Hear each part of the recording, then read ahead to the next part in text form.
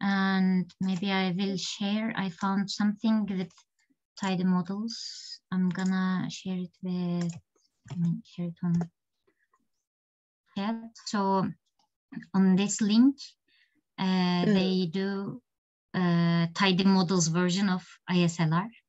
So Yeah. I was trying to use that, but I was able to come until leave one out cross validation, and then I mean it was not. I mean there are not too many. They are not generated the things for leave one out cross validation in tidy models. Then I skipped to the k-fold, but then I noticed that I forgot what I have done last week. So I don't think that I am prepared very well, but maybe we can go through some part on, maybe I can directly start so I will not take too much time. What do you think? Yeah, that would be great. I think that's fine if you just use Emil's like book, because that's the one that I'm using for the tidy models as well. So I didn't get it, I'm sorry. No worries. Thank you. Okay. So so I also wrote the link here as well. So we will have tidy models and ISLR2 package, and we will use auto and portfolio data sets. And for validation sets, we use it to estimate error rates, and maybe we will just skip some parts. And we use set seeds to reproduce our results. And for BaseR, we use just sample to split the data into 2 parts. But for tidy models, we use initial split, and with the help of R split part of it, which is, yeah. This is like another package. No, this is an object. So it creates an object, and this object has information about dataset testing and training. It has all that kind of information. And then with prop, we prepare the proportion. I mean, we tell the proportion like, okay, it will be half and half. So it's just like validation set approach. We take half of the data for training and the other half for validation. And for Strata, it helps us to make sure that both in validation and in training sets, we don't have bias, I suppose, because we have like generally the same distribution of each value of selected. So we will select miles per gallon for Strata for this data. And then we see that like analysis, SS, and total. So here we have 194, 98, and then the total of the data. And we can also use testing and training functions to see the detail of these. And in training set, maybe I will just make this part smaller. In training set, we will have 194 rows, and in the test set, but not test, I suppose this is the validation set. Is it correct? Am I correct? This, if you go back to the previous line of code, what is this? What does this auto test means? There's one, right? So one is the training and test one is the testing one. Yeah, I think you're on the right. Okay, so then it means that, okay, after this part, then we will start with the validation part. So here we just separated as train and test. So we are not making tests right now. Okay, then it was also telling us that you should use the testing testing data set once, because otherwise you might leak the data and it might change your error estimations. And for linear regression in tidy models, they do like they specify some properties, and yeah, these are those. And for the fit, in Bayes-R, we just use LM function for linear regression, and we need to use the subsets to only take the training set, not the test set. And this part is normally just for Bayes-R. And here we just apply the specifications for tidy models. And this is our, this is to fit our model by using tidy models. And this is the linear regression. And then, so normally for just Bayes-R, we should use a predict function to make the estimations, yeah, just like predict. And for, the mean is to calculate mean squared error for our validation set. This is 196 because upwards here we separated them in a different way because we use tidy models, and here the proportion is given as 0.5 and we have a strata, so it's not it's a better validation set approach, because here we do not just directly cut the data into 106 and 106. Instead, it tries to make it equal in both sets. That's why the numbers are different when it tries to make the distributions equal. And that's why the numbers are different here. Then in Bayes-R, we should select minus train. So it selects the data other than training set to calculate, like predict the mean squared error.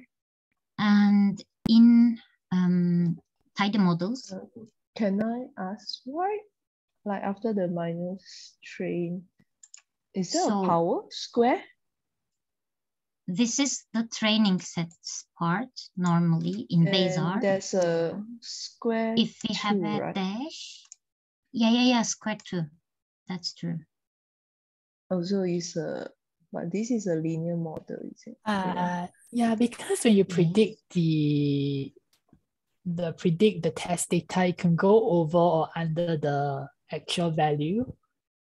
So when over is positive and go under is negative. So they put a square root of 2 to make it both positive, because we're just measuring the error. Okay, yeah, now I get it. Okay, thanks. Thank you. Probably I didn't notice it. I'm sorry. That's quite nice explanation. Thank you.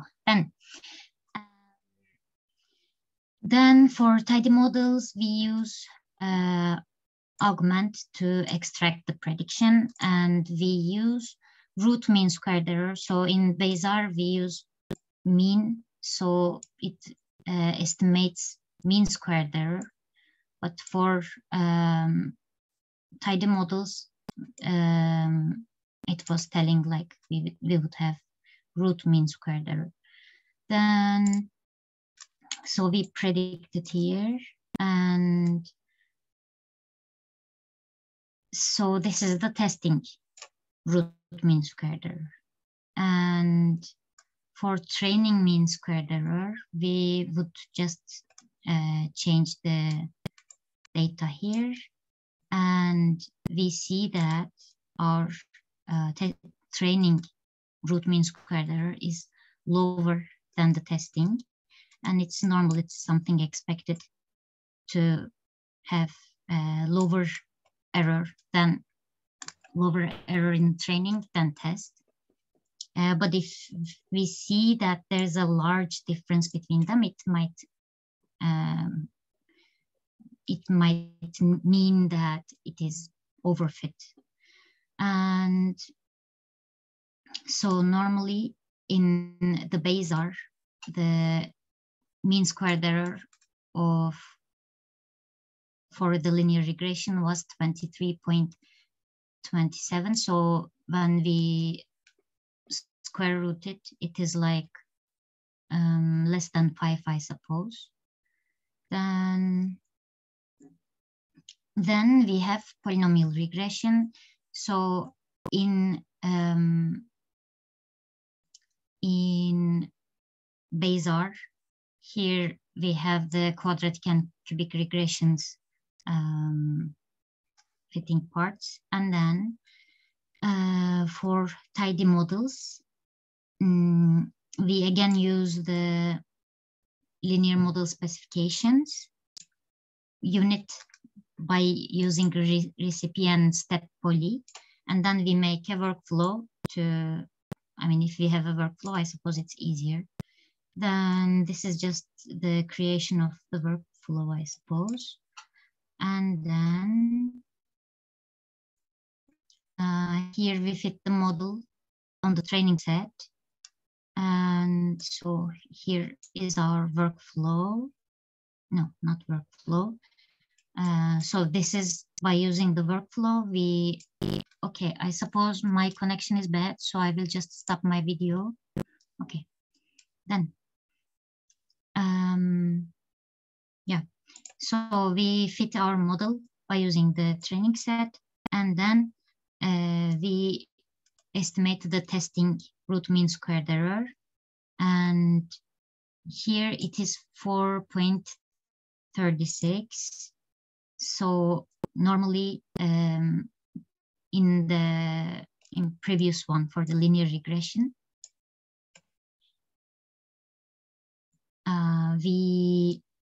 by the way, I need to check something. Yeah, here we write degree 2. This means that this is a quadratic polynomial. And if we want to calculate cubic and like higher degrees, we can just change this degree and we can observe we can calculate the root mean squared errors. And so we can just observe like the previous one for the linear regression, our error was 4.74, and now we can see that polynomial regression is a better fit, but this is a quadratic polynomial regression. And but still we are doing it in training set, but the important one is of course the testing part. Then we can change the seed. So as we said before, if we change, if we have a seed, we can reproduce the results, but different seeds can cause different training sets, and different training sets can give us different error rates. And this is a trial for that. So here I was trying to make maybe I will just show it from here because it looks a bit better. So this is the table that for BASR, the calculations for mean squared error. So linear model would give us 25.73, and quadratic one is lower, and between quadratic and cubic it's not that different. And this is the root mean squared, because so I can compare these ones with tidy models functions, and yeah, just that I just took the square roots of those. And so we can see that tidy models has a better linear fit, but still a better linear fit than BASR's fitting, but still a quadratic one is a better fit than linear model. Yes. And then I have a quick question here. Yes. So, and this is something, I don't know if anybody has a really good answer to this, but it's something I struggle with always with resampling and validation in particular. So, and I apologize if I missed this, but what we're looking at here is the test mean squared error and root mean squared error, right? No, I suppose this is just training. Oh, these are just the training ones. Okay, because that. I suppose so. Yeah. Oh no, test. No, test, yes. Yeah. So, and that's the thing that kind of gets me, because what we're sort of doing at this point is model selection, really, right? Like we're comparing the polynomial models to the regular linear regression to see which model fits the data better. And we're using the test results in order to do the model selection, but we're not using the test data for the training to actually train the models. But it sort of blurs the line for me between what, you know, whether the test data is really only being used for validation, or if it's starting to also be used for like model selection as well. Yeah, actually that was what I was also got confused a little bit. That's why I was telling that. So normally we know we have the data for like auto data, and we separated it into training and testing. But I was thinking that training is the training and test. I mean, I was feeling like this is the validation, but I suppose I was not correct, because I'm also confused about this. Yeah, and I mean, I do see the rationale for doing it the way you have here, right? Where you're fitting the model on the training data, and then you're actually evaluating it with that root mean squared error on the test data so that you can get a better estimate of what that test error rate is, which is, of course, the thing that we really care about. But it starts to feel confusing for me, at least, when we're like running multiple models and evaluating different test error rates in order to select the model. Yes. So maybe I took it wrong, because maybe because she used the email's website, the first part is just telling you how to use initial split training and testing. If you read the website at the bottom part later, she'll do the validation part. Oh, okay. So she's not really trying to use it. Yeah, the first part is just telling you how to use the R sample package from Tidy Models to get an introduction. The later part, she will start adding more functions from that same package, where she will have these different kinds of validations, like cross validations, and leave one out. And that's where she will do all these testings that you can do. Yeah, so it is, I mean, at the end, I found myself comparing Bayes-R lab session in the book, and I was trying to put tidy models, and I found that I was comparing those two. Was that the part that you got confused, or is it something else? I don't think it's anything you did. This is just like a sort of a perennial source of confusion for me with validation stuff, like, because I think there's like a gray area where, you know, you're retaining data for test, but possibly you're running multiple tests on it. And then it's not clear if you're really doing validation or if you're just doing like 2 stages of model training. But it makes better sense to me. I didn't realize that this was more like just sort of code demonstration to play around with these functions here. That makes better sense, rather than like specifically what an analysis procedure might be for these data. Yeah, I don't know. I'm sorry. Yeah, I cannot manage it very well. I mean, probably I don't know what to do, because I don't know. At the end, I found myself, I was comparing Bayes-R and tidy models. I don't know why it happened this way. Sorry for that. No, that's okay. This is very helpful. Thank you. Then maybe I can continue here. And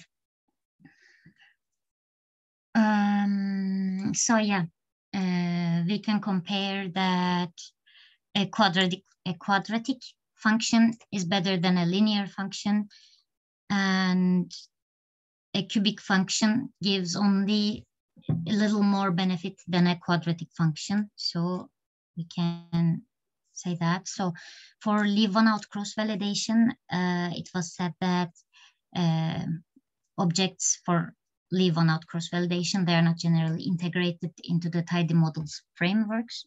So I thought I would just follow the Bayes-R stuff here.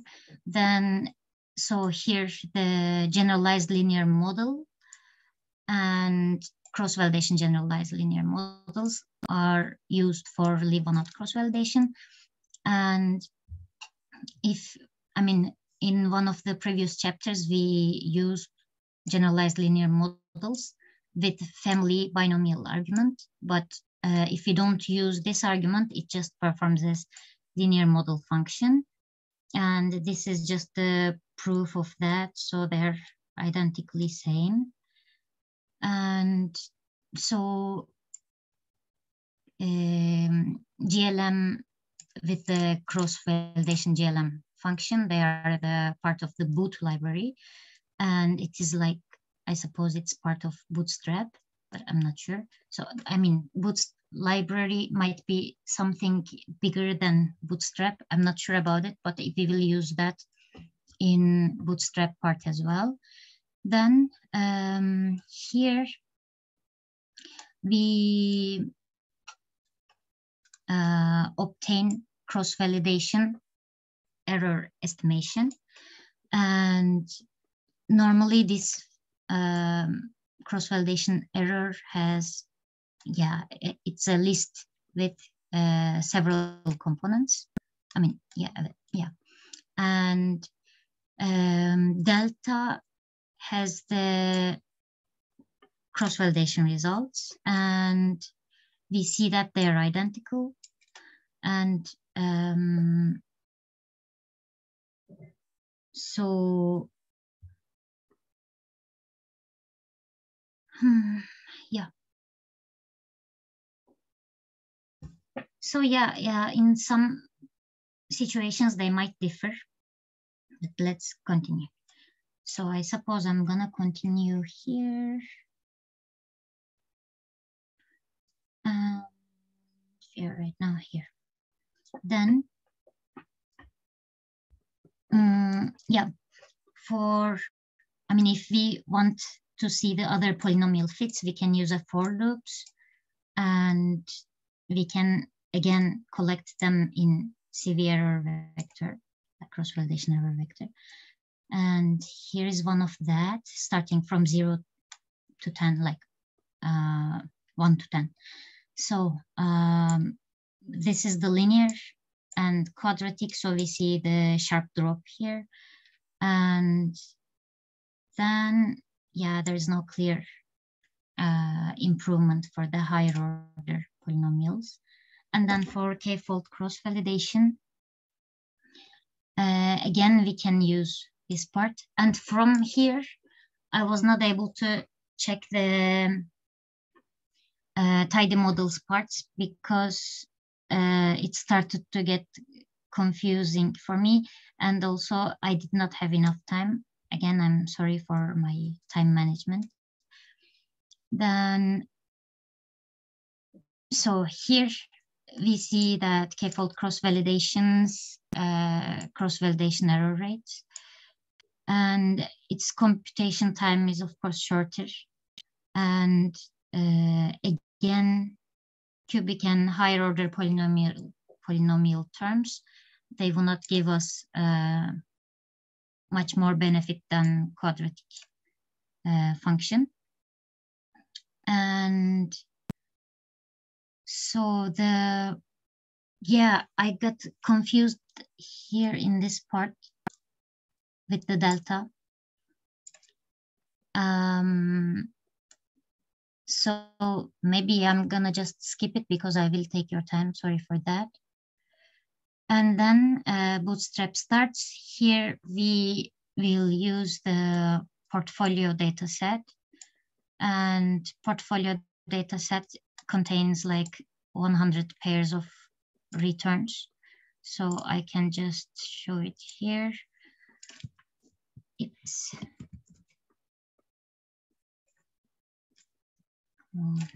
yeah. Why can't I select? Sorry.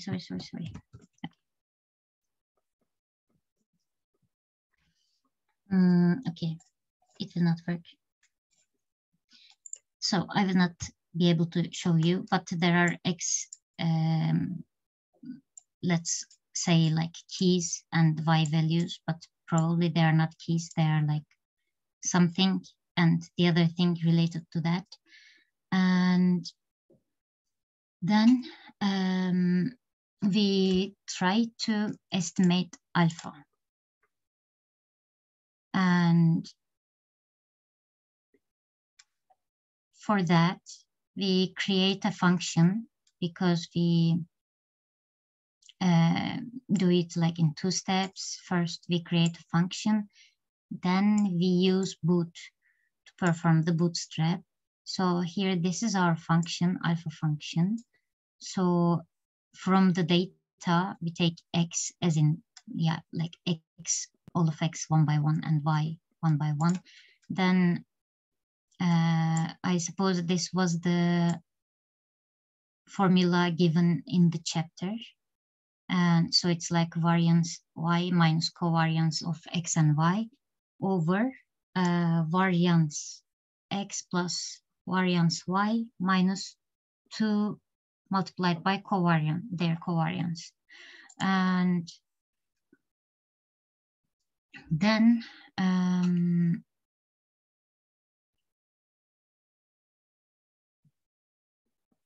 we use this function for portfolio data, but my RStudio session is not going well right now. So maybe I will continue here if I will have the results here. Yes. So this is the alpha, I suppose, because we applied this function to our portfolio data. So this is the estimation. This is our estimation, I suppose. Then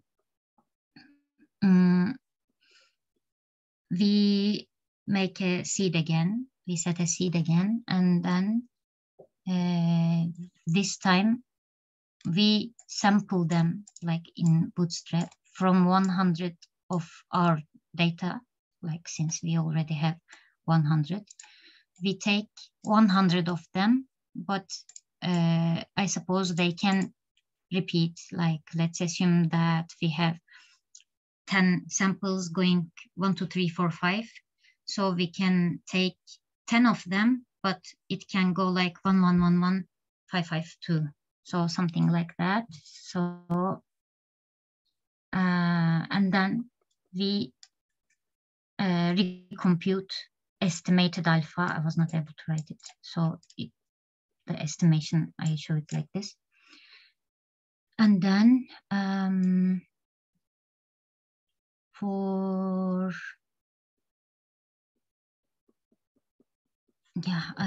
will need to go back here because I suppose it ends there. I don't know why.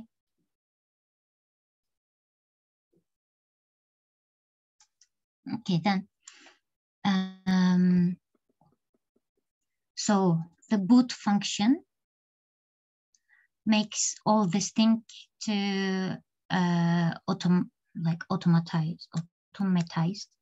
So we give the data and we give the function, and so we produce like 1,000 of bootstraps for alpha, and we can estimate the alpha as this, and then we can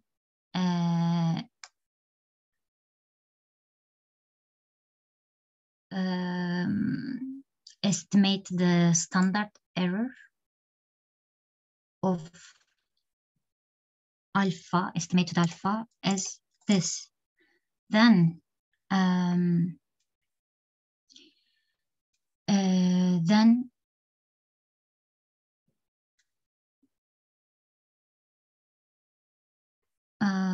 we have, so this is for linear model.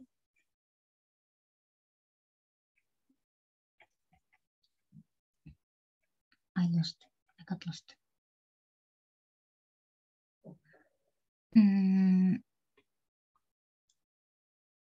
So we have like beta 0 and beta 1 as our coefficients of the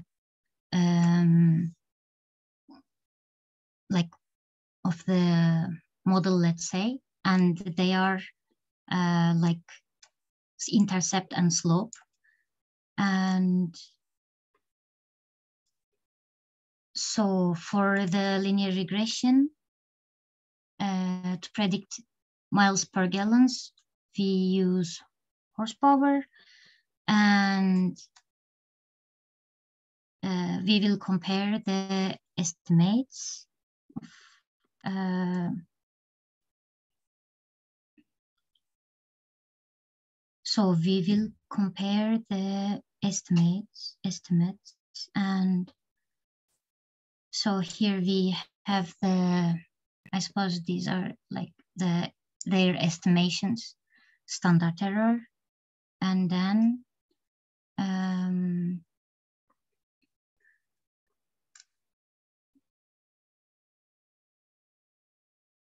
I suppose from this part I am not good at to continue because I get so I mean, if it would be last week, I would be better.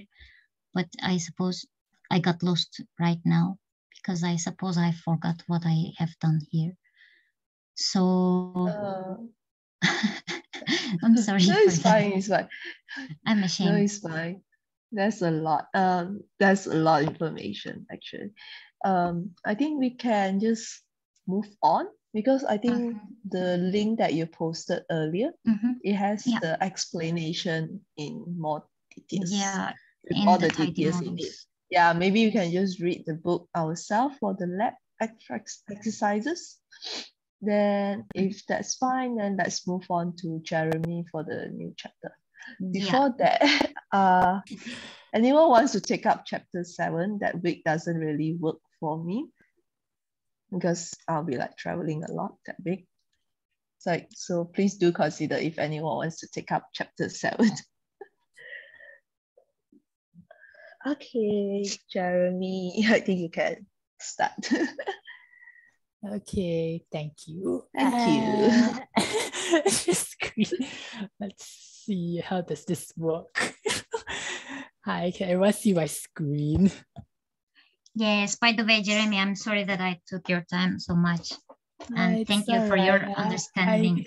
I tried to cut down a lot of stuff, less content, so we will do things a bit faster. So this chapter is about regularization and model selection. And I just summarized that it's just finding alternative procedures to get better prediction accuracy and to make your models more predictable. And the book has decided to introduce 3 big methods, one called subset selection, one called shrinkage, and one called dimension reduction. So the first one is the subset selection. There were 3 parts, but I'll just go through one of them first. It's called the best subset selection. So what it does is that it tries to fit the least square linear regression from all possible combinations of the predictors that you have and find the best one. So the first predictor is just the predictor that always says that it's the sample mean. It's called the null model. And then for K for 1 to P, it first give all possibilities for all predictors with only 1, and then with 2 and with 3 and with so on. And then within this 1, 2 to P, it tries to find the best using the R square. And then because there are case of there 1 to p of them, there are this amount of candidates, and these candidates will be used to find which is the best one out of these. So they use another criteria, which is not R square anymore, which is like, these are like the choices that they give. And they say that they can't use R square because it keeps increasing as the number of predictors increase. But then the book also claimed that this method is not feasible, as when P gets large, this value P choose K gets really, really large as well. So they try to cut down the number of candidate models. So they introduced this term called the forward stepwise selection, which is to add one predictor at a time. And what it does is that it always adds the predictor that gives the greatest improvement to the current model. May not be the best one, but it's the greatest one. So it's like the same thing. They start with like the mean, the model that just keeps guessing the sample mean, and then they look at the rest of the predictors, and then they fit the predictors one at a time. And then out of these like candidates, it finds out which is the best and says, okay, this is MK plus 1. And then it goes back again to the second iteration, but this time it only picks the one that is remaining, and then it gets the MK plus, becomes M2. And then for these candidates, we again try to pick the best by using another model selection criteria.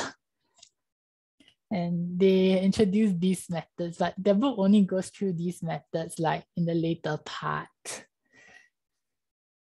And then there is this stepwise selection, whereby instead of starting with the null model, where it gets always the sample mean, it starts with a full model instead, and then it tries to remove predictors one at a time, and it removes them in such a way whereby it gives the least errors to the model when it is removed. So this is, you start with a full model, and then it tries to reduce one by one. For each time it reduces, it picks the best. And after k iterations, you have the same number of candidates from Z to MP, and then they use the same cross-validation or these other measurement values to find out which is the best. So then the book decides to go through what these things are. But this is just a graph that shows like why it works, because unlike the R square, when you compare like the number of predictors, like these alternative values like the adjusted R square, BIC or CP, it decreases as you add more predictors. So they go through what is the difference, and why does it work? Because the first one is they measure this CP value. It's the same as R square, which uses the RSS and takes the mean, but then it adds an additional penalty. And that additional penalty, well, if we look through this additional penalty that depends on this sigma, it contains the predictor. So it actually, as you add the more predictors in, it will give a additional penalty. And so because it adds additional penalty, and this one is also wants to be as high as low as possible. So because they're all measurements of error, I guess. So they prefer models that have a lower CP. Then they talk about this AIC, but then they claim that for linear models with Gaussian errors, the AIC is the same as the CP. And that's all they go through. And then they said that the VIC is slightly similar to these two, except that instead of these 2D, they have a log n instead. And they say that because of this log n, it gives a higher penalty.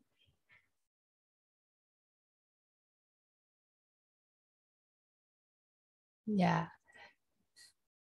Then they go through this adjusted R square that is kind of similar to R square, but it has this additional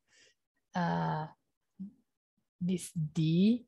So because D is like the number of predictors, so when you increase the D, which is when you use more predictors, this will increase the top part. And because you increase the top part, it gets bigger and then it becomes less value. So this means that if you have more predictors, this value will get less and less. So it kind of add like also a way to penalize models that use more predictors. So this is what the book has go through for these measurements, and they said that they also use the validation and cross-validation method that was discussed 2 weeks ago in chapter 5. And I think this is all for the subset selection. And then they go through like the second part, which is to do something called a shrinkage. But the whole idea is that they want to shrink these values, these coefficients, quite close to 0. How it improves, they didn't say the first front part, so they just introduced these 2 techniques. And they say they introduced something called the ridge regression. So this is the same as what we've gone through the last time, but the ridge regression now has this additional thing to minimize, which has this lambda, which they call it a tuning parameter because we can choose whatever values we want. And we have this coefficient square. And they call this a shrinkage penalty because it can only be small when this coefficient is small. And they claim that as lambda gets bigger, this will get smaller and smaller, forcing it to be close to 0. However, they also mentioned that you can see that the J does not include the 0, so it does not include the intercept. So they say that, as I mentioned, like as you increase the lambda, this coefficient starts to shrink to 0. Like all these B will start to shrink to 0.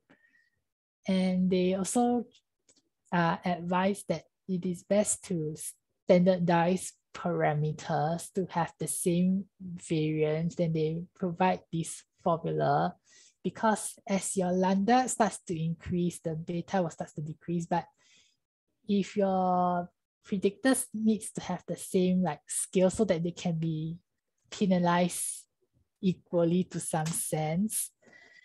So it's because like if you have a predictor that has like a lot of noise and then you have a very big beta k, and then as your lambda increases, your beta k, because it's very big, it will shrink to 0 at a lower pace and be mistakenly identified as being useful when it's not.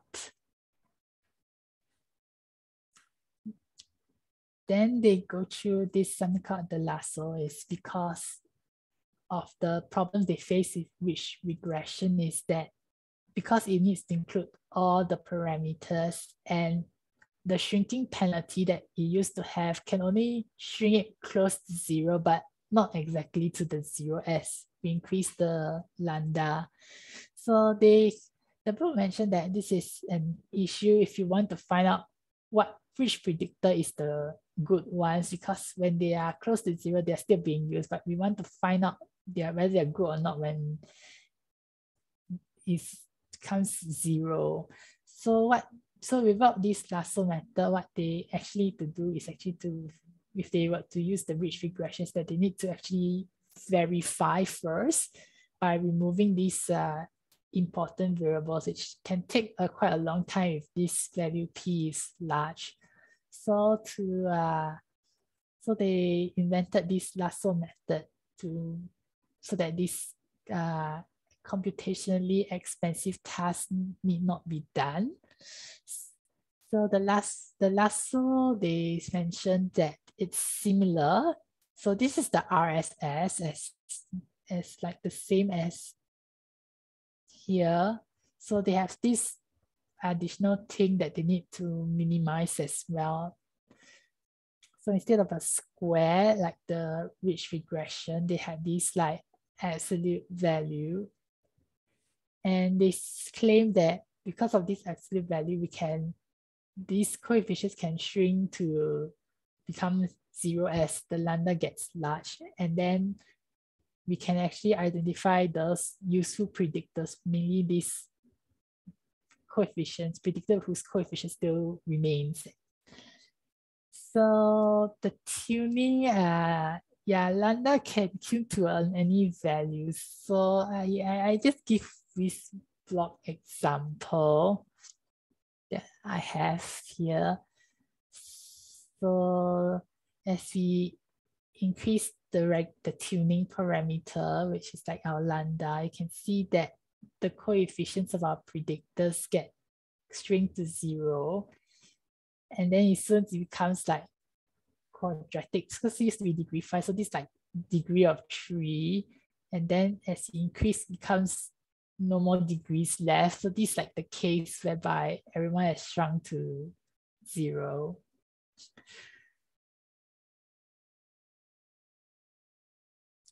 Then the third part is that they can also use something called dimension reduction.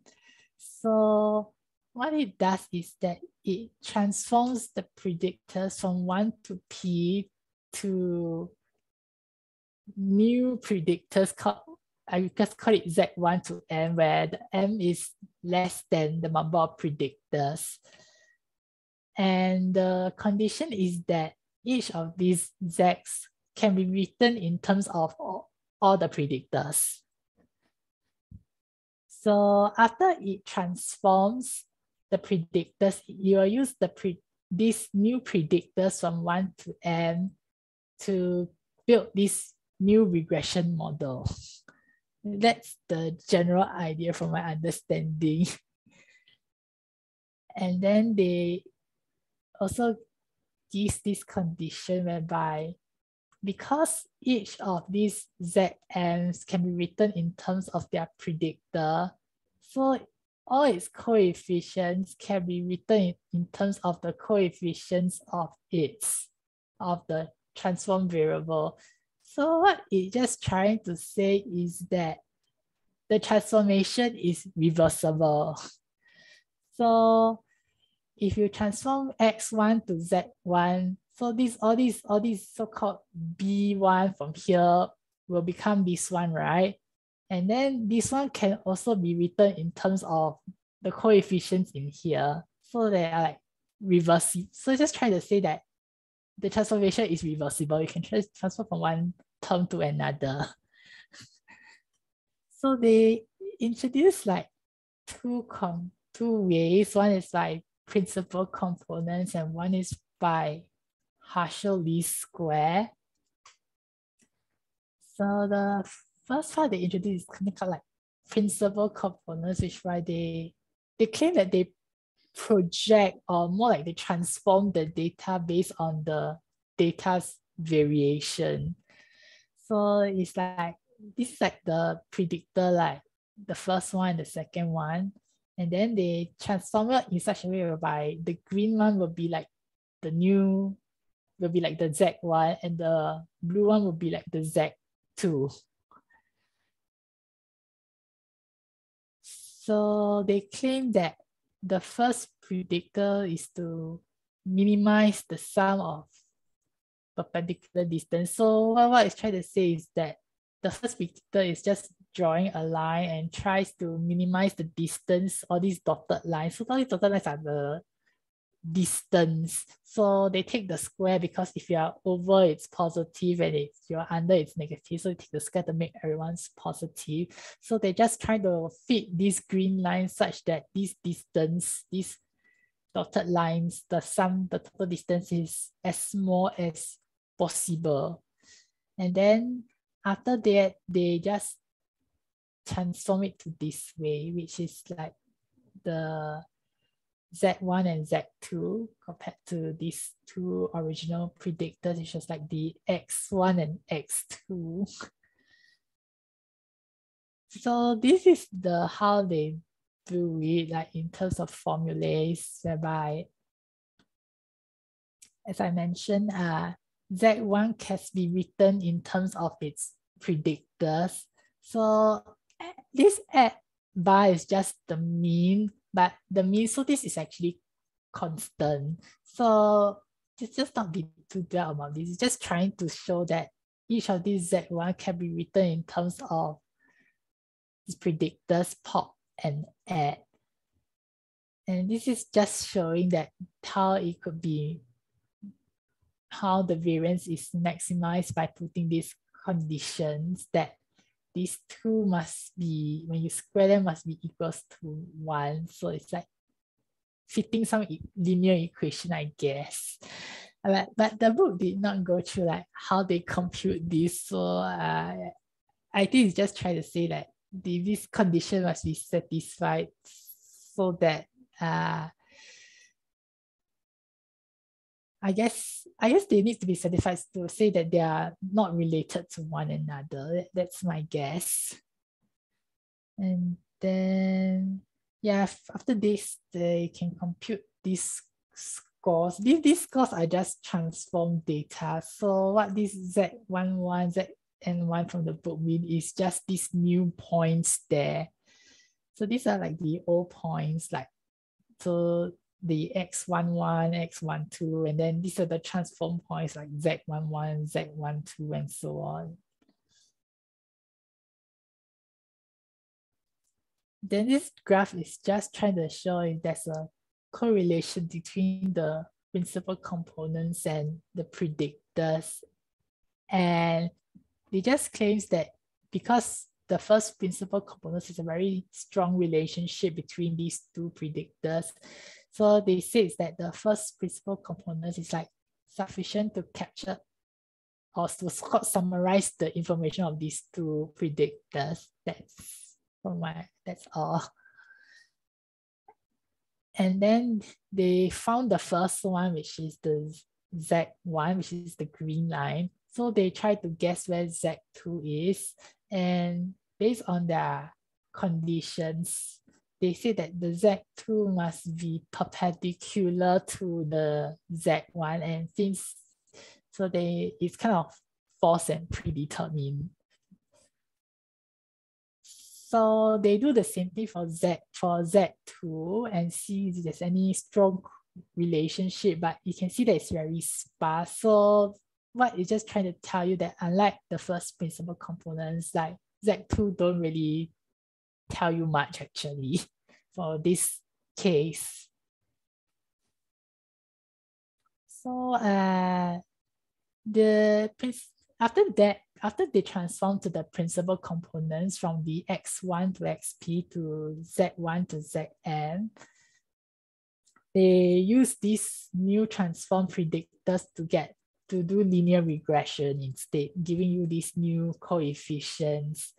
So the assumption is, of course, that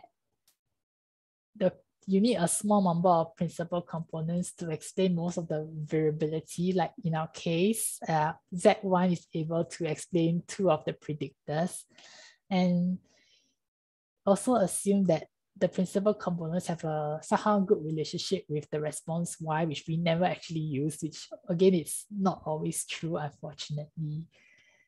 And then it says that how this M is determined is like a tuning parameter from ridge regression and lasso, whereby you need to do like cross validations and to give different values of M to do like this tuning, and then the one that gives you the least error will be selected. And like ridge regression, they advise also to standardize the predictors because principal components is very sensitive to high variance variables, and high variance variables will kind of overwhelm the model and make it less robust.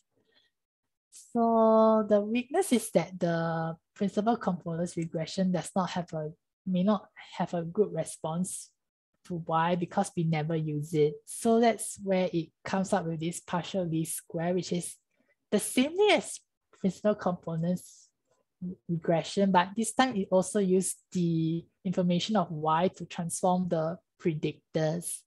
So like ridge regression, it also requires you to standardize the predictors, and then it transforms into this Z1.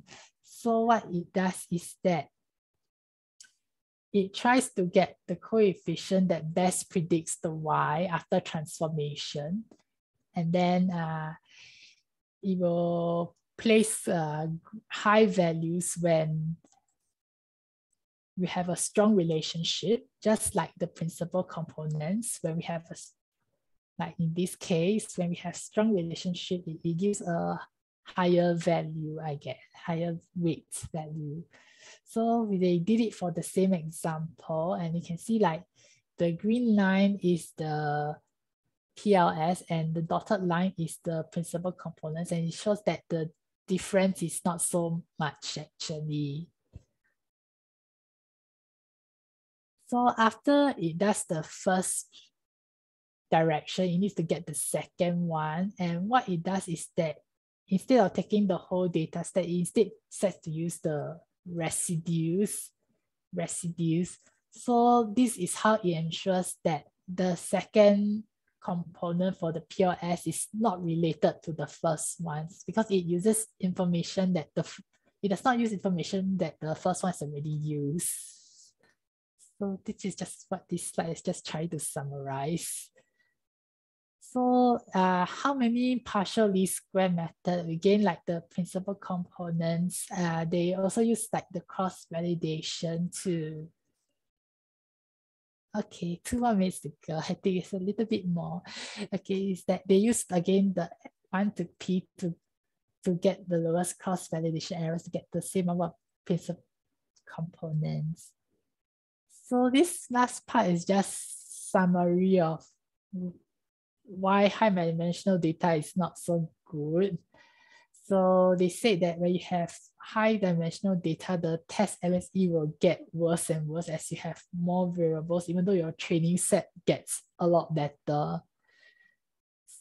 This is what this graph is trying to say. And they say that as your dimension starts to increase, like even like lasso, like no matter how many times you increase your lambda, the level of error that you have, like the lowest MSE is still the same. Yeah, I think so. They also give other problems, like